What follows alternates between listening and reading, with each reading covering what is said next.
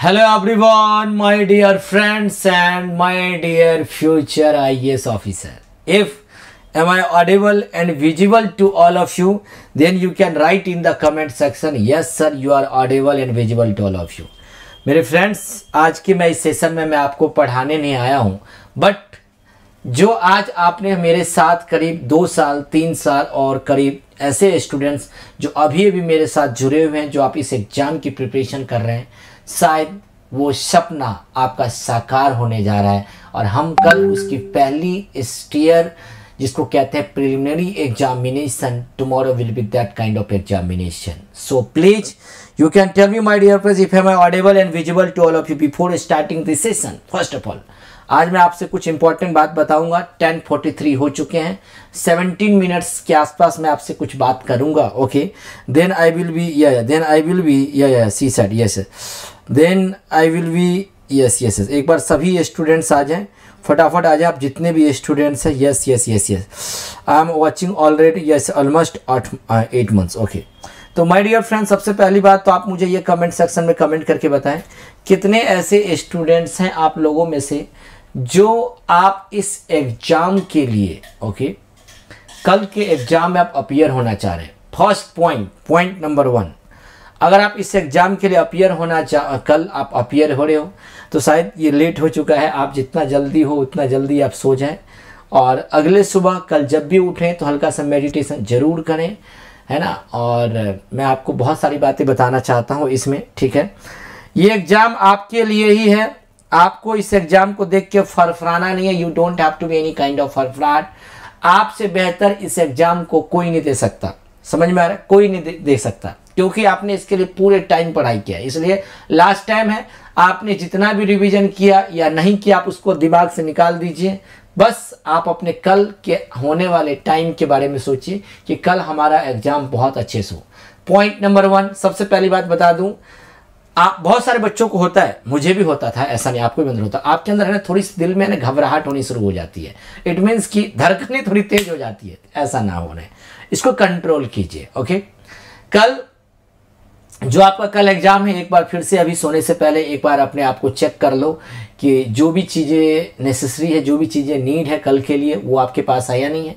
जब आप examination hall में एंटर करेंगे, ठीक है, तो आपके पास क्वेश्चन पेपर कुछ समय पहले दिया जाता है. आप उसको आराम से रीड करें, आराम से पढ़ें. और कई बार आपको ऐसा देखने को मिलेगा जब भी आप क्वेश्चंस को पढ़ें तो ये 2-4 पॉइंट्स में बता रहा हूँ. जैसे किसी भी क्वेश्चंस में नॉट करेक्ट पूछा जाता है, किसी में करेक्ट पूछा जाता है, तो ये चीज़ों को ध्यान दें, है ना. ऑप्शंस एलिमिनेट जरूर करें. एक बार कमेंट सेक्शन में कमेंट करके बता रहा हूँ, मैं आपको बता रहा हूँ, ऑप्शन एलिमिनेट जरूर करना. ऑप्शन से कल आपने देखा, मैंने कॉम्प्रिहेंशन में पढ़ा रहा था आपको, तो वहां भी मैंने आपको ऑप्शंस एलिमिनेट करने का तरीका बताया था. तो ऑप्शंस को एलिमिनेट जरूर करें, क्वेश्चंस को ध्यान पे पढ़ें, ध्यान से पढ़ें. और ऐसा नहीं है कि आप पहला क्वेश्चन देखते ही आपको पहले क्वेश्चन से प्यार हो जाएगा, ऐसा कुछ भी नहीं होता है. पहले क्वेश्चन से आपको प्यार नहीं होगा, ठीक है. कई बार किसी बच्चों को हो जाता है, तो वो अगर आपको पहला नहीं आएगा तो सेकंड की ओर जाएंगे, थर्ड की ओर जाएंगे. ऐसे अगर नहीं होगा तो घबराना नहीं है, ठीक है ना. खुद को मान के चलो. अगर मैं CSAT की बात करूं तो मेरे प्यारे बच्चों 80 क्वेश्चंस होते हैं. 80 में से आपको करेक्टली सही आपके 80 क्वेश्चंस होना चाहिए. अगर 80 में से अगर आपके 28 क्वेश्चन, 28 क्वेश्चंस अगर आपके सही हो जाते तो definitely you will qualify the UPSC CSAT के पेपर को आप क्वालिफाई कर जाते हो. और आपको बता दूं, जीएस में बता दूं, जीएस पेपर 1 में 100 क्वेश्चंस होते हैं. कोई मुझे बताएगा कि 2020 का कट ऑफ कितना गया था? 2020 का कट ऑफ कितना गया था? सर आप आशीर्वाद दे रहा हूँ, इतनी बार देखो, बार आप ऐसा मत करो. सभी को मेरा आशीर्वाद है. मैं कल आप सभी के लिए मेडिटेशन जरूर करूँगा. मैं भी सुबह उठूँगा, मैं भी आप लोगों के लिए मेडिटेशन जरूर करूँगा. मैं भी कोशिश करूँगा कि जिस बच्चे ने कल पूरे भारत में जो भी बच्चे एग्जाम देने जा रहे हैं, एटलीस्ट सभी बच्चे का एग्जाम जो है बहुत अच्छे से हो, ठीक है. एक बार मुझे बता कितना कट ऑफ गया था? यस, 92 कट ऑफ गया था, 92.51 कट ऑफ गया था, है ना, 92. इसका मतलब क्या है? देखो, एक क्वेश्चन 2 मार्क्स के होते हैं. इसका मतलब 100 में से अगर आप 50% क्वेश्चंस भी सही से सॉल्व करते हो, 50 क्वेश्चंस में अगर आपके सही होते हैं, तो आप कट ऑफ को पार कर जाते हो। तो ये दिमाग में धारणा बना लो कि बाकी जो 30-40 क्वेश्चंस आपके पास हैं, अगर आपको नहीं भी आते हैं तो घबराना नहीं है। हो सकता है कि 30-40 क्वेश्चंस एग्जामिनर वो पहले ही आपको दे दे, स्टार्टिंग में 10 to 15-20 मिनट्स आपका टाइम ऐसे ही करे। मेरी बात को समझ में आ रही कि नहीं आ रही? तो इन पॉइंट्स को ध्यान दीजिए, सभी क्वेश्चंस आपको नहीं आएंगे, ये ध्यान रखना। मैं तो ऐसे ऐसे स्टूडेंट्स को जान रहा हूं जो इस बार इंटरव्यू दे बट उसका फाइनली रिजल्ट नहीं हुआ, लेकिन बहुत सारे ऐसे भी स्टूडेंट्स को मैं देख रहा हूं, बहुत सारे स्टूडेंट्स ऐसे जो सिलेक्टेड हैं, अभी आप देख रहे हो बहुत सारे ऐसे में जो अनअकैडमी पे क्लास भी ले रहे हैं, बहुत सारे ऐसे हैं उनके कम मार्क्स होने के बावजूद भी वो मेंस में अच्छा स्कोर कर चुका है।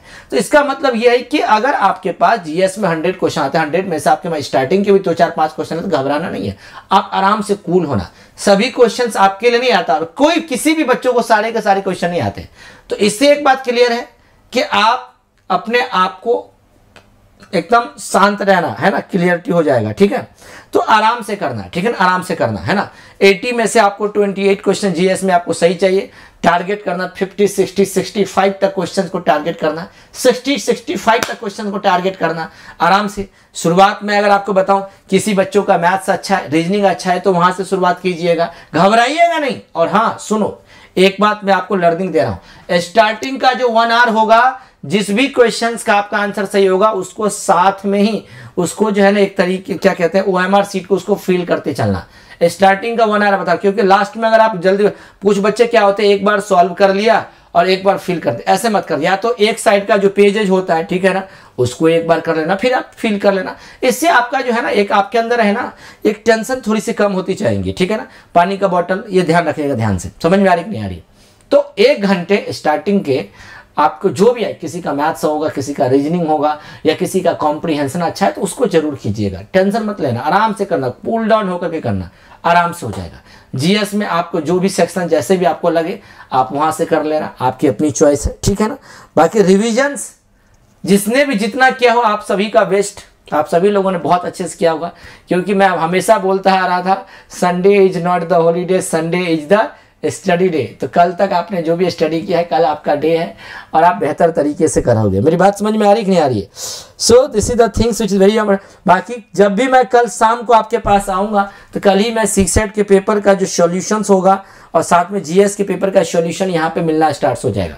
तो फिर से बता दूँ, स्टार्टिंग में क्वेश्चंस आपको नहीं आएंगे तो घबराना नहीं, क्योंकि 100 में से अगर आपको 30-40 क्वेश्चन नहीं भी आएंगे तो क्या फ़र्क पड़ता है यार। ऑप्शंस एलिमिनेट जरूर करना। सुनो ध्यान से, क्या मैं बोल रहा हूँ? मैं बोल रहा हूँ कि ऑप्शंस एलिमिनेट जरूर करना। दूसरी बात, क्वेश्चंस को ध्यान से पढ़ना, क्या पूछा जा रहा है नहीं पूछा जा रहा है। हाँ, अगर जब कभी पैसेज को सॉल्व करोगे है ना, और ध्यान से देखना कि किस में क्या पूछा गया नहीं पूछा गया, ओनली नॉट ओनली, ये सब चीज़ ध्यान रखना। कई बार करेक्ट नॉट करेक्ट पूछा जाता है, इस पर ध्यान देना। ट्रू है या फॉल्स है, इस पर ध्यान देना। और एक बात और बता दूं मैं आपको कि जब भी आप कॉम्प्रिहेंशंस वगैरह सॉल्व करेंगे तो एजम्पशन वगैरह पार्ट तो है, आप उसको देखेंगे ही देखेंगे। मेरी बात समझ में आ रही कि नहीं आ रही? और कई बार क्या होता है कि बच्चों को कॉम्प्रिहेंशन समझ में नहीं आता, अगर एजम्पशन वगैरह है तब तो कोई दिक्कत नहीं, तो आप सीधा एजम्पशन देके पढ़ना शुरू कर दोगे। अगर थोड़ा सा टाइम हो है ना, तो क्वेश्चंस भी एक बार पढ़ने के रीड करने के बाद एक बार पैसेज की ओर देख लेना, कीवर्ड्स पे ध्यान देना, अपने पूरे थॉट प्रोसेस को इंक्रीज करते रहना, ठीक है ना। समझ में आ रही है? लंबी सांस लेंगे और सब सही सही आंसर करेंगे, ऐसी कुछ नहीं है यार, ये सांस लेने से कुछ नहीं होगा, ठीक है। पढ़ा होगा तो आराम से होगा, नहीं पढ़ा होगा तो नहीं कुछ होगा, ठीक है ना। समझ में आएगा। और सुनो एक बार, सीसेट के एक इंपॉर्टेंट पॉइंट्स बता दूं, जो अभी तक जो मैंने जो फील किया है, आपने देखा होगा कई बार क्लास में, अगर कई बार क्वेश्चंस अगर आपको समझ में नहीं आ रहा, अगर आपसे नहीं हो पाता है, ठीक है ना, तो क्वेश्चंस को थोड़ा ब्रेक करके पढ़ना। क्या मैं बोल रहा हूँ? ब्रेक कर के पढ़ना। जैसे मान के चलो कि कोई लंबा सा क्वेश्चन हमारे सामने आ चुका है, ठीक है, तो हम उसको ब्रेक करके रीड करेंगे। Point number 1। सेकेंड पॉइंट, अगर आपको नहीं आ रहा है ना तो आप उसको है ना ऑप्शन से भी ट्राई कीजिएगा। ऑप्शन है ना, गो थ्रू द ऑप्शन से भी सॉल्व करना। मेरी बात समझ में आ रही कि नहीं आ रही? कितने ऐसे बच्चे हैं जिनको मेरी बात समझ में आ रही है? बाकी कल के बाद का जो सेशन होगा, कल के बाद जो मैं आपको इवनिंग में जो सेशन बताऊं, आज मैं कुछ भी पढ़ा नहीं रहा हूं आपको, ठीक है। उसके बाद का जो भी सेशन होगा, आप हमेशा मेरे साथ मेरे टेलीग्राम लिंक को जरूर कनेक्ट कर लीजिएगा, सर्च करिएगा SSM सर IIT दिल्ली, और लाइव सेशन ही कनेक्ट करना, और ताकि बहुत सारे बेनिफिट्स होगा। अगर आपको किसी को कुछ पूछना है तो पूछ लीजिए मेरे से। बाकी अगर आप सो जाएं तो ज़्यादा बेहतर है, आराम से सो जाइए, है ना। थोड़ा सा मॉर्निंग में उठ जाना अच्छे तरीके से, ब्रीथिंग सब कर लेना, ठीक है। जो भी जिसका भी जो अपना टारगेट है वो आप अपने अकॉर्डिंग कर लेना, ठीक है। बाकी सभी को मेरे तरफ से बेस्ट ऑफ लक। आपने जितना मेहनत किया है आपके लिए बहुत अच्छा एग्जाम होगा। माँ शारदे, माँ सरस्वती से मैं ऐसी दुआ करता हूँ भगवान से कि कल का दिन अच्छा दिन हो आपके लिए। कल आप एग्जाम को बहुत ही अच्छे से सॉल्व करें। एटलीस्ट जीएस में अगर 100 क्वेश्चंस है तो एटलीस्ट उसका बहुत ही आसान तरीके से 70 to 75 क्वेश्चंस आप बहुत ही ईजिली सॉल्व कर ले जीएस पेपर वन की। सीसैट में अगर 80 क्वेश्चंस है तो बहुत ही ईजी तरीके से 40 to 45 क्वेश्चंस बहुत ईजिली आप सॉल्व कर ले। बाकी क्वेश्चंस में आपको फरफराट हो तो उसका कोई मतलब नहीं बनता है। ठीक है, समझ में आ रहा है कि नहीं? ठीक है, तो once again thank you so much, God bless you, take care, bye bye, love you so much. पूरी मेहनत से देना, शिद्दत से देना, ध्यान रखना जिसने पूरी वर्ष मेहनत किया है, जिसमें है मेहनत करने का हुनर वही बन सकता है IAS ऑफिसर। अगर आपके अंदर नहीं है मेहनत करने का हुनर तो अब से मेहनत करने के हुनर को डेवलप करो और मेरे साथ हो इस मेहनत में। जो कल के पूरे दिन एग्जाम के पेपर को सॉल्व करने में खो गया, समझो वही कल UPSC के प्रीलिमिनरी एग्जाम को पास कर गया और सफल हो गया। यस या नो? तो आराम से ध्यान रखिएगा, कर्म करो तो फल मिलता है, आज नहीं तो कल जरूर मिलता है इंसान को। ठीक है, अगर आपने अच्छा कर्म किया होगा तो जरूर आपको फल मिलेगा, अगर आज नहीं तो कल आपको जरूर मिलेगा। तो ये ध्यान रखिएगा। ठीक है, बाकी मैं आपको क्या बताऊं, आप सभी लोग खुद को समझदार हैं, खुद को आप सभी लोग समझदार हैं। ठीक है, is it clear to all of you my dear friends? Thank you so much, God bless you, take care. Video के नीचे description UPSC CSE learners form दिया होगा, आप उसको फिल कर लीजिएगा अच्छे तरीके से। आप अपने डिटेल्स फिल कर लीजिएगा, मेरा डिटेल्स फिल कर दीजिएगा। ठीक है, बाकी जिसको भी अगर आपको मौका हो कल के पेपर देने के बाद अगर आप मेंस के लिए ज्वाइन करना चाह रहे हैं, ठीक है, तो ये आपके लिए बहुत अच्छा टाइम है, आप ज्वाइन कर सकते हैं। Unacademy this session was presented by मी। हमारे साथ बहुत टॉप एजुकेटर्स हैं, बहुत सारी क्लासेस आपको मिलेगी, कई सारे टॉपर्स जो इस बार जो रैंक लाए वो सब आपको गाइड करेंगे। Answer writing, art and culture में इकोलॉजी, आप अनअकैडमी पे कोर्स को ज्वाइन कर सकते हैं by using my referral code SKS10, जहाँ पे मैं और मेरे साथ पूरी टीम आपको हेल्प करेगी। कोई भी क्वेरी हो तो UPSC CSE लर्नर्स करके फॉर्म दिया होगा, वहाँ पे फिल करना, मेरा डिटेल्स साथ में मेरा रेफरल कोड भी फिल कर देना। ठीक है, चलिए once again thank you so much, God bless you, take care, bye bye. मिलते हैं कल इवनिंग में 7 PM क्वेश्चन पेपर एनालिसिस के साथ। God bless you.